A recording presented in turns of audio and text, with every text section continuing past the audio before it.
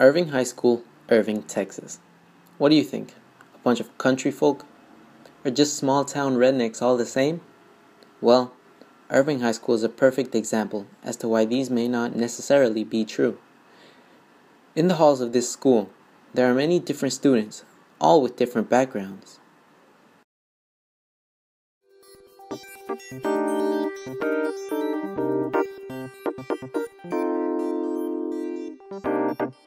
My name's Kim Tran. My name is Daniel Morgan. My name is Sarah Alidani.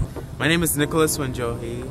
Brianna Parr. Ludwig Beinus. My name is John O. My name is Manal Yowell. My name is Mr. Soriano. My name is Siva Berianen. I'm Tobias Carbajal.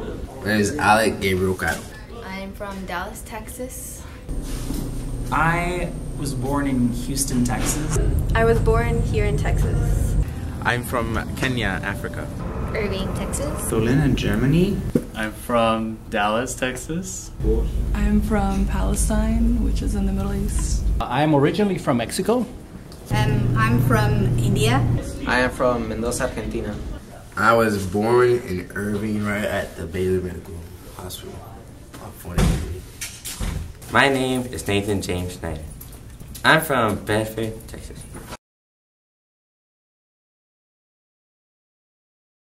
I am Vietnamese, Chinese, and Hispanic. I am Dutch American. Mexican and Middle Eastern. I'm African. White, black, and Hispanic. Well, it is German. I'm Korean American. I am half Arab, half white. I'm Hispanic. Indian. Argentinian. I am Mexican. My mom is Indian, like from India. But my dad is white, like Caucasian from Germany and England, Scottish stuff. We can see that the majority of the second generation, the students, are found to have been born in the United States, while the latter, teachers, are from foreign countries. Though this does have an impact on the cultural influence of the younger generation, the ethnicity remains as it is, creating an environment of both similar and different cultures, allowing different ethnicities to bond.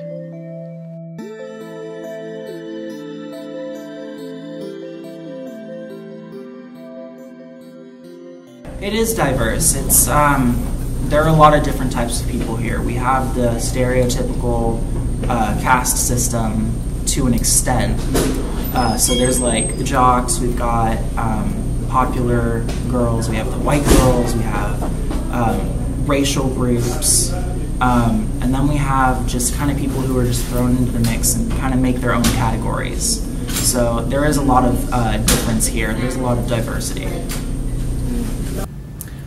Yes, I would say Irving is diverse. We have a lot of students from various backgrounds, although there is a clear majority. In some ways, like, they look diverse, like there's a bunch of different races, but a lot of people kind of act the same.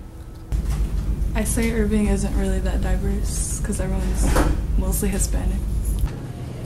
I don't think very is the right word. I think it's somewhat diverse.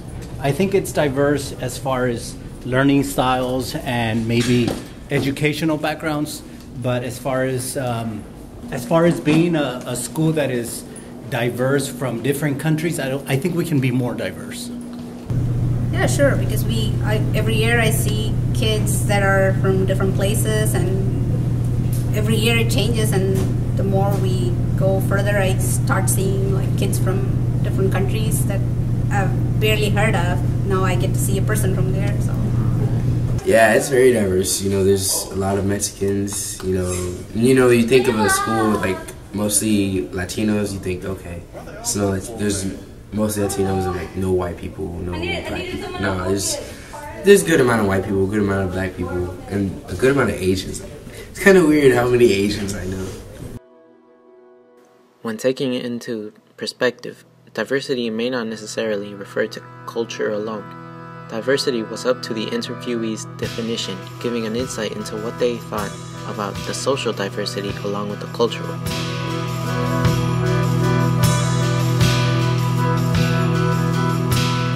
Yeah, like based on the GT group, they do. Yeah, I would say different people here get along but one of like the main things is people have to understand each other's differences. Otherwise, you can't get along with each other. I would say yes most of the time. Like we like to go to football games and cheer with each other together, not like separate or like when we do shows and theater, we usually work together. So it's kind of It's been my experience that for the most part people do get along, but when they don't, they usually solve their problems before the day's over or within 2 days. Sure, that's something that as teachers we want kids to be doing, like knowing each other, learning each other's culture, and like get along with people is the most needed skill. It's the survival skill. So. Yeah, everybody. I mean, when there's beef, it's not even like between like different races. Like any type of beef, I've noticed, like usually like Latino, or something like that. You know, it's never like, oh, I'm black, you're Mexican, we're gonna fight. It's like, it depends on the person. No. Like, there's always a lot of fights over here.